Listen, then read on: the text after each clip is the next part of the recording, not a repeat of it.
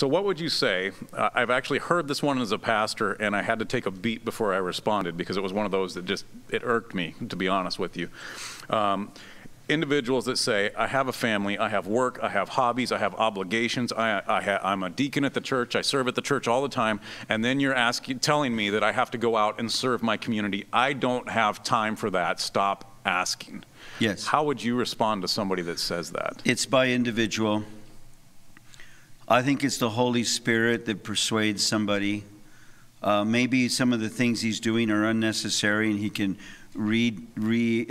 align his priorities to doing something more important than what he currently does. Mm-hmm. Most people are not doing very much. Okay. You heard from someone who's doing a lot. Yeah. But others can realign their priorities. One of my mentors taught me, always ask yourself the question, what's important? Mm-hmm, mm-hmm. So as a local pastor, what's important? Well, I need to go see the Millers first, then I need to go see these people, and then I need to go see that. That's what's important. And when I got to a conference, everything was important. So what's most important among all these important things that need to be done? And as I got to the North American Division, the General Conference, everything's important, but I still have to keep asking myself, what's important? You always go with your highest priority. Right. One day I was advising the President of the United States, Mr. President, may I ask you something? Yes. What's important? I even pushed him. You have to ask yourself, what is the priority? What's important? And so really, that's the point of this series, that folks need to ask themselves, well, I know what I've been doing. Yeah. Can I realign it? Can I adjust it more? Right now, not too many people are being deacons. They're at home because of the sequester of this a calamity of a virus that's not going to abate anytime soon. So now what you did as a deacon, what can replace it? And you're right, we're tired, we're exhausted, we come in from a full day. What's important? Yeah. And I think if the Lord guides us, it's learning a new habit. And the way you learn a new habit is to be repetitive with it. Repeat, repeat, and finally it becomes commonplace to ask yourself what's important. Do I fix the truck, or can that wait till Sunday, and in these next 3 days I can work with this? And see, and that kind of prioritization really builds your faith because it forces you to do what's important. Yeah. Yeah. There's also a somewhat of a parallel, I don't want to say, I guess attitude is a strong word, but I'll go ahead and use that for lack of a better one that's popping into my brain, that somehow ministers are paid and professionals in serving the community. Therefore, shouldn't we just have the professionals do it? That's why we pay our tithes and our offerings, to pay our professionals to do that type of work, because they're the ones that are supposed to be good at it. I'm not going to be good at it. Yeah, that's not biblical. The Bible never said, let the few apostles handle all the work. If there's 1 million people to reach and you have 38 pastors, how in the world are 38 pastors equipped with all of their training and doctor's degrees capable of reaching 38 million people?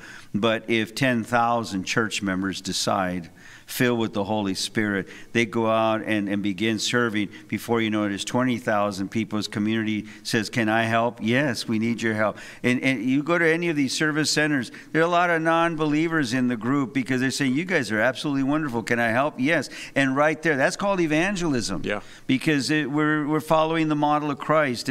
There was one young man who went to John the Baptist. I think I found this incredible guy. And he says, go and see.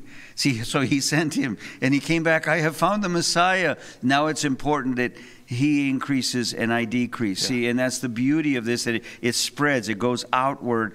And what 38 pastors did to mobilize 10,000 church members who now are reaching, who have now been augmented by another 10,000, it's 20,000 reaching outward. And all of a sudden, we haven't had a crusade. We already have 71 baptisms for the year. What in the world's happening here? This is the experiences that I have seen in my own life. It's not a book that I read. I'm testifying. Number two, we only have 18,000 pastors left on planet Earth, Adventist pastors left. There's still pastors training, but we're averaging about 18,000 pastors and about 20 million members. Yeah. So do the math. That's a very big ratio. Somebody, a mathematician, can say for all intents and purposes the Adventist pastor does not exist. There are countries where an Adventist pastor has, one of my friends, he says, I got a great district. It's one of the smaller ones. Oh, how many churches does he have? He says, I only have 40 churches. Only 40. Yeah. And one of my churches takes 3 days by donkey to reach it up in the mountains. He doesn't get a four-wheel drive.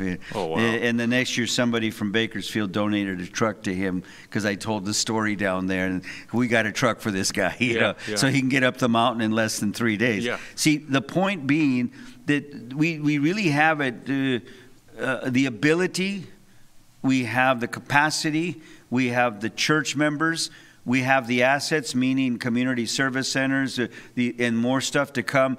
Yes, it's hard work. Yes, it's brand new for most people. But so is the pandemic. Mm-hmm. So is the economic crisis. Everything's new, so we must think in new ways. And it's not liberal. Yeah. It is ministry. And take it from those on the ground who are seeing the hand of God close up. This is what the Lord is doing. So I'm reporting to you what I'm seeing around the world, not merely good advice for what you should do. And then I come to Oregon Conference, and I see you guys already very aggressively involved for years now. Well, that's about to double. Those of you watching Oregon, there's a section of your property may be valuable for a community garden, as suddenly people have no grocery money, but maybe they have an opportunity to grow their fruits and vegetables to feed their families. Pray about it. Think about it.